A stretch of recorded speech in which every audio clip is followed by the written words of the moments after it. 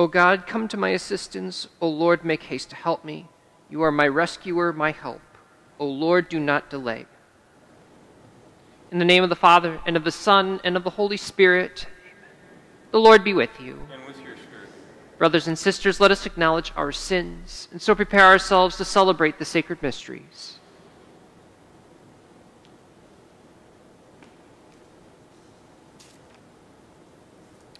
Lord Jesus, you have shown us the way to the Father. Lord, have mercy. Lord, have mercy. Lord Jesus, you have given us the consolation of the truth. Christ, have mercy. Christ, have mercy. Lord Jesus, you are the Good Shepherd, leading us into everlasting life. Lord, have mercy. Lord, have mercy. May Almighty God have mercy on us, forgive us our sins, and bring us to everlasting life. Amen. Let us pray. Draw near to your servants, O Lord, and answer their prayers with unceasing kindness, that for those who glory in you as their Creator and Guide, you may restore what you have created and keep safe what you have restored. Through our Lord Jesus Christ, your Son, who lives and reigns with you in the unity of the Holy Spirit, one God forever and ever. Amen.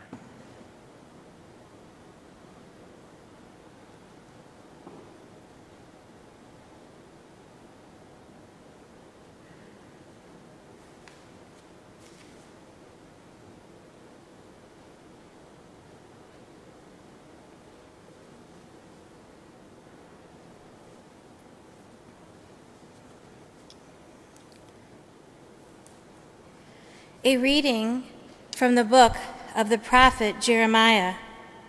In the beginning of the reign of Zedekiah, the king of Judah, in the 5th month of the 4th year, the prophet Hananiah, son of Azur from Gibeon, said to me in the house of the Lord, in the presence of the priests and all the people, "Thus says the Lord of hosts, the God of Israel, I will break the yoke of the king of Babylon. Within 2 years I will restore to this place all the vessels of the temple of the Lord, which Nebuchadnezzar, king of Babylon, took away from this place to Babylon. I will bring back to this place Jeconiah, son of Jehoiakim, king of Judah, and all the exiles of Judea who went to Babylon, says the Lord, for I will break the yoke of the king of Babylon."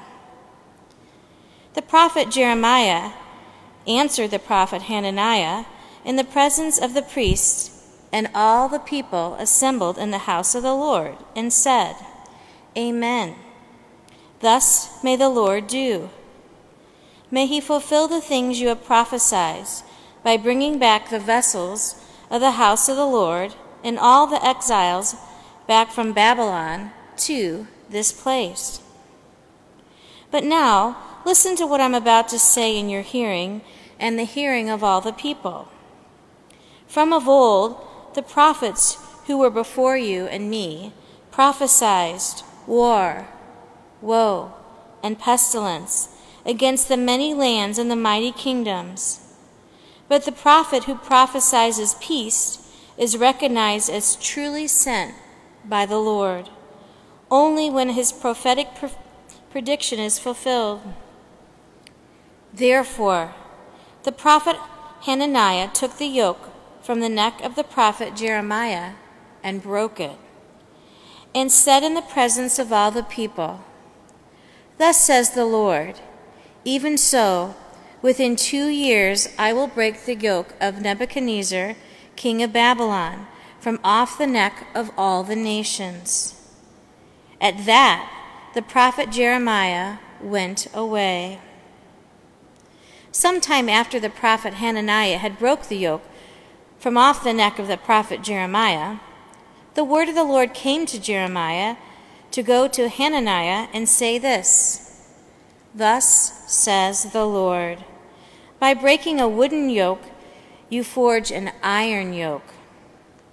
For thus says the Lord of hosts, the God of Israel, a yoke of iron I will place around the necks of all the nations serving Nebuchadnezzar, the king of Babylon. And they shall serve him, even the beasts of the field I give him. To the prophet Hananiah, the prophet Jeremiah said, Hear this, Hananiah. The Lord has not sent you. You have raised false confidence in this people. For this, says the Lord, I will dispatch you from the face of the earth. This very year you shall die, because you have preached of rebellion against the Lord. That same year, in the 7th month, Hananiah the prophet died. The word of the Lord. Thanks be to God.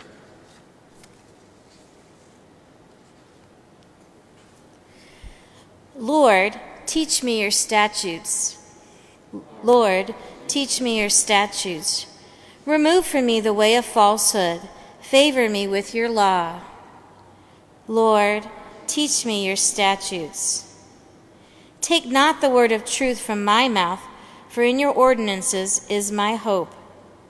Lord, teach me your statutes. Let those who turn to me, who fear you and acknowledge your decrees. Lord, teach me your statutes. Let my heart be perfect in your statutes, that I may not be put to shame. Lord, teach me your statutes. Sinners wait to destroy me, but I pay heed to your decree. Lord, teach me your statutes. From the ordinances I turn away, for you have instructed me. Lord, teach me your statutes.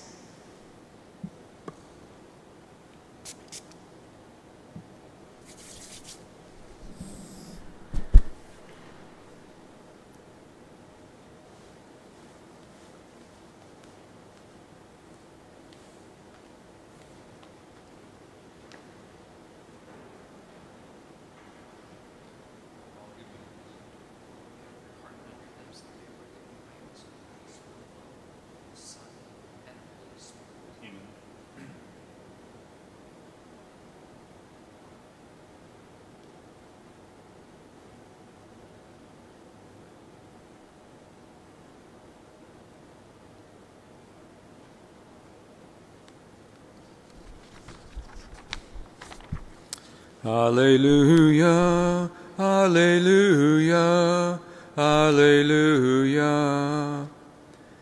Alleluia, alleluia, alleluia. Rabbi, you are the Son of God. You are King of Israel. Alleluia, alleluia, alleluia. The Lord be with you. And with your spirit. A reading from the Holy Gospel according to Matthew. Glory to you, O Lord. Jesus made the disciples get into a boat and precede him to the other side of the sea, while he dismissed the crowds. After doing so, he went up on the mountain by himself to pray. When it was evening, he was there alone. Meanwhile, the boat, already a few miles offshore, was being tossed about by the waves, for the wind was against it. During the 4th watch of the night, he came toward them, walking on the sea. When the disciples saw him walking on the sea, they were terrified. "It is a ghost," they said, and they cried out in fear. At once Jesus spoke to them. "Take courage. It is I. Do not be afraid." Peter said to him in reply, "Lord, if it is you, command me to come to you on the water." Jesus said, "Come." Peter got out of the boat and began to walk on the water toward Jesus. But when he saw how strong the wind was, he became frightened.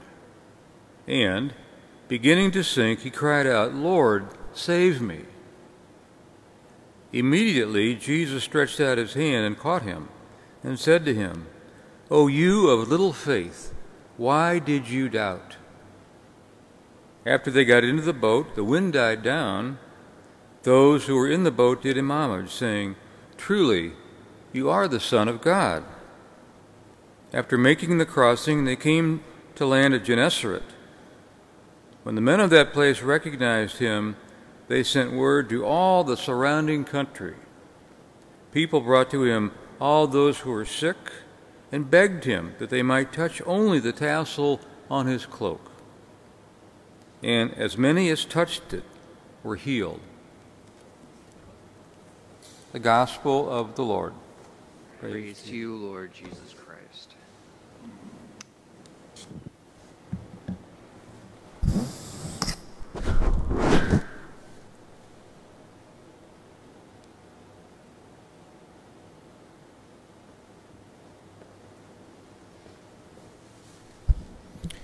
What I love about the Gospels in particular is, and one of the things that really gives me the hint that it really is the Word of God, is that you can end up reading it hundreds of times throughout your life and never really reflect on a Gospel as in a certain light.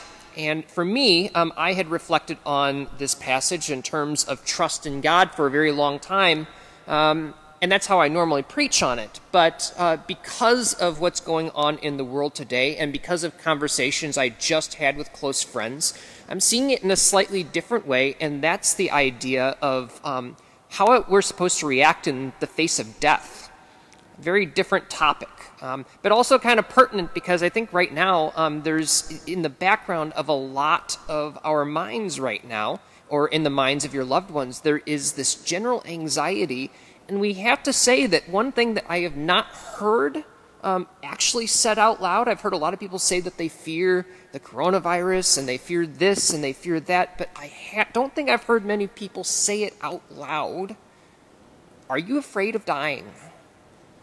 I was having this conversation again because, I mean, first of all, it's in our gospel today because the disciples, this is their second time that they are on the sea and the waves are throwing them about. It happened 2 times. The first time that it happened, it was a really, really big storm where you had a whole bunch of fishermen who were terrified of the storm. And then Jesus basically he's in the boat, he's sleeping, and then he wakes up and calms the storm. So it was an immediate fear of death, kind of like one of those things where you're getting ready to go into a car accident, or you've just gotten into a car accident. It's just a major shock to your system. That kind of fear of death. The disciples had to go through that first. This one was a little bit more low grade, because if you look at the words that are used, it just says that the waves are tossing the boat and the wind was against them. And it was a lower grade fear of death, but it was extended because it says that Jesus came to them in the 4th watch of the night. And just without going in the details of what that means, it basically meant that the night was divided into 4 different segments, equally divided. So you're talking about, this is the last 3 hours before dawn. So they've been struggling for a really long time before Jesus gets here. And so they're now having to face death in a different way. Instead of having that punctuated fear of death, they're having this low-grade fear where at any moment something could go wrong, and yet they're continuing to struggle, and boy, doesn't that seem a lot like what we're going through right now. But I was talking again with some friends just the other day, and we were talking about some mutual acquaintances and how they were doing, just catching up. And we got to this one particular person who hadn't really left their house at all during the midst of coronavirus. And, you know, we all have to take care of our own health, so we weren't just criticizing people who didn't leave their house, but criticizing maybe, or talking just in a way about this person's reaction. And that the reason this person wasn't leaving their house, it was not necessarily because they had a bad health situation, because they really didn't. It was just that they had gone into the state of such heightened anxiety. And we were just talking about just a little bit about why that could be. And then finally, it was just amazing. We were talking about all sorts of different things. And then somebody finally said it, and they said it out loud. Maybe this person's just afraid of dying. And to me, that was so strange, because we had been, like, quite frankly, you know, I've been in the midst of coronavirus just like you for the last, 4 or 5 months. And to be honest with you, that thought had never consciously entered my mind before, and yet at the same time, it's kind of been in the back of my mind the entire time. I don't know how you've been with that same thought, but there it is. Let's say it out loud and ask the question, where are you in the face of death right now? Because as Christians, I think, the myth that we are told, and it's only partially a myth, is that as Christians, we're supposed to have such faith in God that when we go face to face with death, we are ready to go and we have no fear. And that's part true and part false. Because when you look at Jesus Christ himself, the Son of God, the night before he died, he was in the Garden of Gethsemane, and he feared death. We know he feared death for two reasons. First of all, because he was praying to his heavenly Father that if this chalice, this trial could pass from him, let it happen, but not his will, but God's will, the Father's, be done. But that just shows you he feared death. He was scared what was going to happen. The second was, it says he was so anxious that he started to sweat blood. That's pretty anxious right there. I've never seen somebody so anxious that they sweat blood. And so there's a fear of death that just comes simply from our human nature, something that death is just a scary thing, and no matter what, when you come face to face with it, it's going to be scary. And I just want to say to you, if that's the fear of death that you're experiencing, if you have an immediate brush with death, or you catch the coronavirus and you're suddenly just worried about, well, what's going to happen next? That's okay. But then there's other reasons why a person might fear death, and I think people might fear death for a few other reasons. One of the reasons would be that you realize that you have something left undone. And so it could be for several reasons. You could be a parent who is thinking about their children and thinking, oh my goodness, if I go, what's going to happen to my child? And in that case, too, that is a perfectly natural and it's a good reason to fear death because it is a fear that is motivated out of love. And so if you have that kind of fear, brothers and sisters, that's okay. The other kind of fear that can be the same type of thing is that you are fearing death because you realize that there's something left undone because you simply haven't been doing what you were supposed to be doing. Maybe you didn't say there's a relationship that you have just been, letting sit on the rocks over in the corner somewhere, and you have just not wanted to fix that relationship. Or maybe you realize that you have been living your life in such a way that you have put yourself, you've just been neglecting your spiritual life. You just don't pray like you ought to. And even there, brothers and sisters, even if we could assign some blame right there that maybe you should have done better with that time, I just want to tell you right now, if you fear death for that reason, that's okay. You go to confession and then ask yourself, if that's where you are, just ask yourself, what do I need to start doing today in order to make sure that I am going to be ready to meet God when the time comes? But then there's other things. Maybe the reason why you fear death is because of a lack of faith. Maybe it's a lack of faith because you really don't know if you are a convinced Christian and you just don't know what's going to happen on the other side of death. Or maybe it's the fact that, you are a convinced Christian, and yet at the same time there is just something in your heart that is unconverted. Something in you that has made it so that you're just not trusting in God in the circumstances of what's going to happen. And again, brothers and sisters, in either one of those situations, it's okay. Some of them are going to require more work on our part. Certain of them are more natural than others. And yet every single one of those is a situation where if you realize that there is something that you have failed to do, you just simply go to our God in confession, you say what you did out loud, and then you ask yourself from this day forward, what do I need to start doing? And so I think, brothers and sisters, that there are many, many good reasons of fearing death in the midst of coronavirus. But at the same time, let's just say it out loud. Let's just say it, that the reasons that we have for fearing death are reasons which are oftentimes natural, oftentimes good. Sometimes they are pointing us to something that we need to do in the future. But wherever you are, because I'm sure that all of us have some sort of anxiety over this, ask yourself, why exactly is it that I am fearing death? Why is it? What is it? Is it a natural fear? I mean, are you just of the age where the coronavirus is something that can really affect your health, and if you catch it, well, that's because I know that's not where I am. I'm 34, and it's just I'm a lot lower risk, but I'm not the only person in this building, you know? But ask yourself, is that the reason why? Are you fearing death because of some sort of lack of faith? That either you don't believe in God, you don't believe in His promises, or you just haven't fully placed your trust in Him? Or are you fearing death because there is something left to be done, either a natural obligation that God's given you, like your family, or because you just haven't been doing what you're supposed to do? That's the 5 reasons that I can count for fearing death. Ask yourself, if it's one of those, which one is it? Because what it does is it gives you a way forward. It gives you something to be praying about, to bringing to our Lord in prayer, and to be working through up here. Because I think that it's very possible, no matter where we are in any single one of those things, that it's possible to bring it to God and to cast our anxieties onto Him. Because that's just what God does. People who have been... I had a good friend. He was dying of cancer. He was terrified of death when he first got his illness. But towards the end, after experiencing death over a long period of time, even the natural fear of death started to go away for him. It's something that if we cast our concerns on the Lord, He is willing to walk us through it. But the first thing I think we need to do in order for that to happen, brothers and sisters, is to acknowledge that that's what we're experiencing. And then second, to ask ourselves, why is it that we are experiencing this fear of death? What is my particular fear? And then after that, to go and to cast it upon the Lord.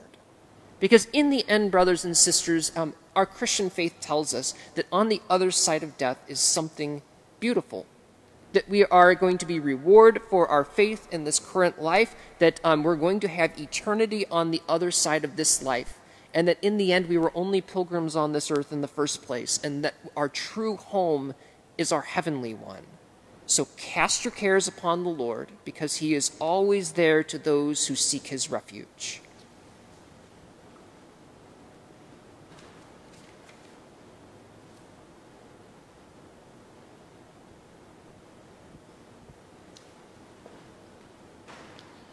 And let us stand and offer our prayers and petitions to the Lord.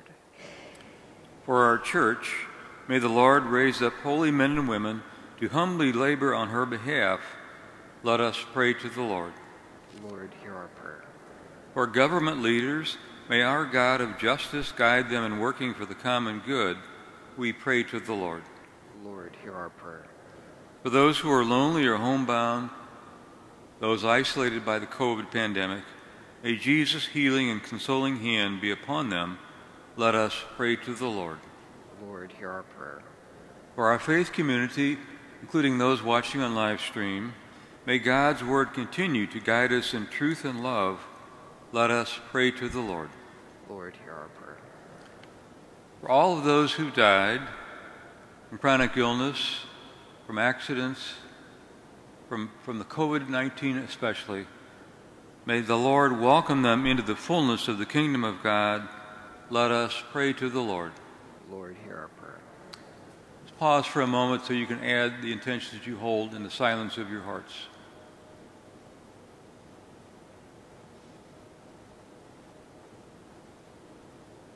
Let us pray to the Lord. Lord, hear our prayer. Heavenly Father, we offer You these, our prayers and petitions. We ask You to hear and answer them if they be in accord with Your will. We ask this through Christ our Lord.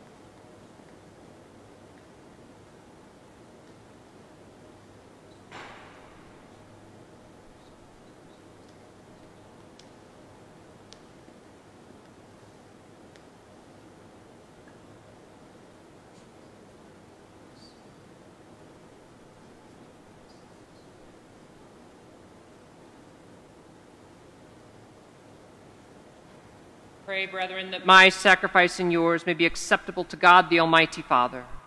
May the Lord accept the sacrifice at your hands, the praise and the glory of his name, for our good and the good of all his holy church. Graciously sanctify these gifts, O Lord, we pray, and accepting the oblation of this spiritual sacrifice, make of us an eternal offering to you. Through Christ our Lord. Amen. The Lord be with you. And with your spirit.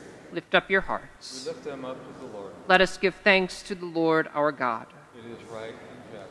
It is truly right and just, our duty and our salvation, always and everywhere to give you thanks, Lord, Holy Father, Almighty and eternal God. For you laid the foundations of the world and have arranged the changing of times and seasons. You formed man in your own image and set humanity over the whole world in all its wonder, to rule in your name over all that you have made, and forever praise you in your mighty works through Christ our Lord. And so with all the angels we praise you, as in joyful celebration we acclaim.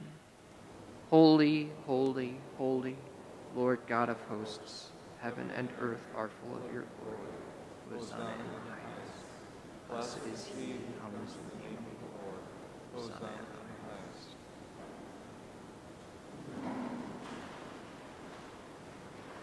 You are indeed holy, O Lord, the font of all holiness. Make holy, therefore, these gifts, we pray, by sending down your Spirit upon them like the dewfall, so that they may become for us the body and blood of our Lord Jesus Christ. At the time he was betrayed and entered willingly into his passion, he took bread, and giving thanks, broke it, and gave it to his disciples, saying, "Take this, all of you, and eat of it, for this is my body, which will be given up for you."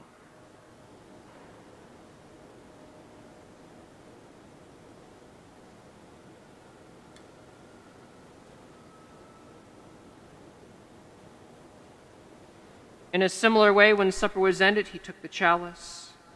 Once more giving thanks, he gave it to his disciples, saying, "Take this, all of you, and drink from it, for this is the chalice of my blood, blood of the new and eternal covenant, which will be poured out for you and for many for the forgiveness of sins.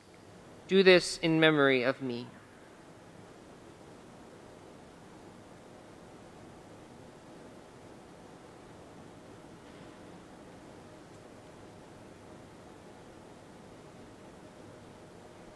The mystery of faith. When we eat this bread and drink this cup, we proclaim your death, O Lord, until you come again.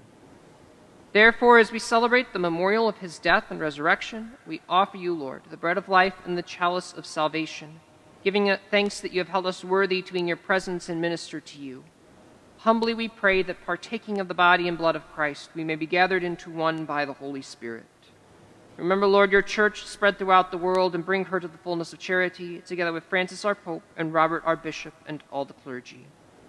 Remember also our brothers and sisters who have fallen asleep in the hope of the resurrection, and all who have died in your mercy. Welcome them into the light of your face.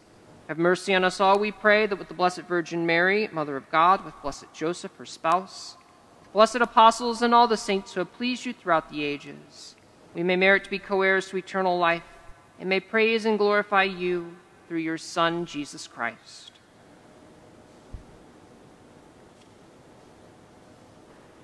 Through him, and with him, and in him, O God, Almighty Father, in the unity of the Holy Spirit, all glory and honor is yours forever and ever. Amen.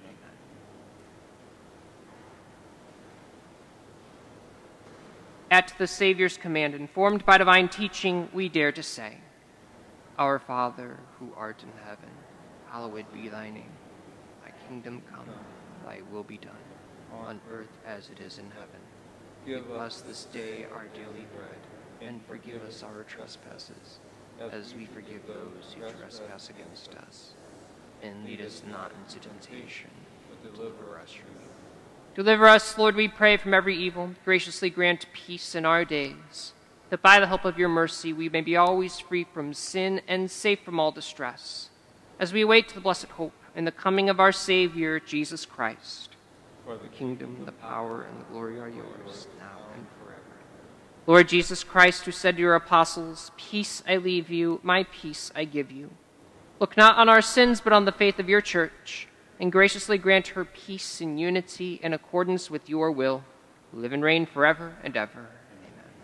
Peace of the Lord be with you always. And with your spirit, let us offer to one another a sign of Christ's peace.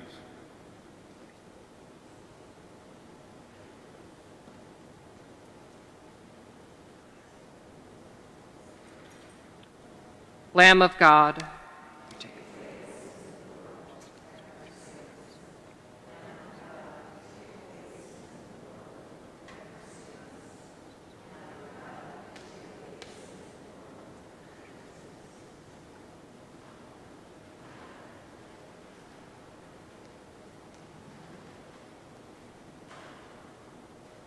behold the Lamb of God.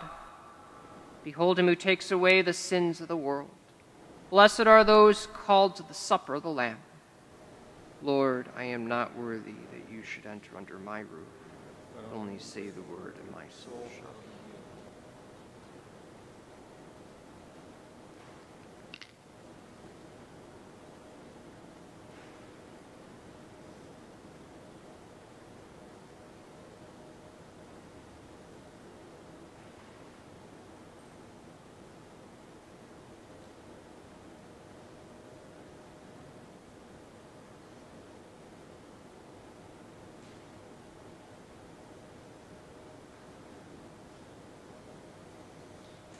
The prayer of spiritual communion.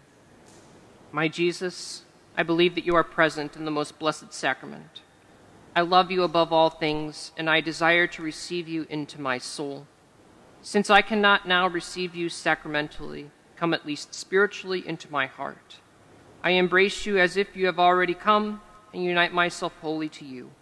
Never permit me to be separated from you. Amen. Body of Christ.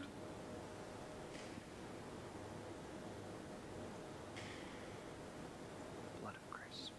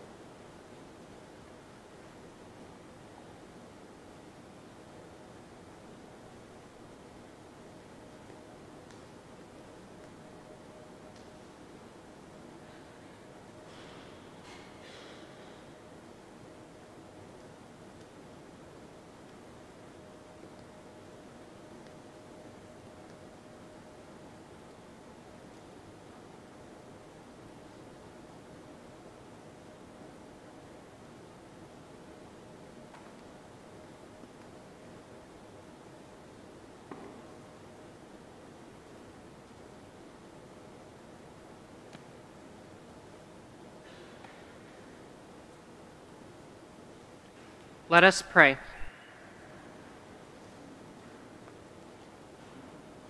Accompany with constant protection, O Lord, those you renew with these heavenly gifts, and in your never-failing care for them, make them worthy of eternal redemption.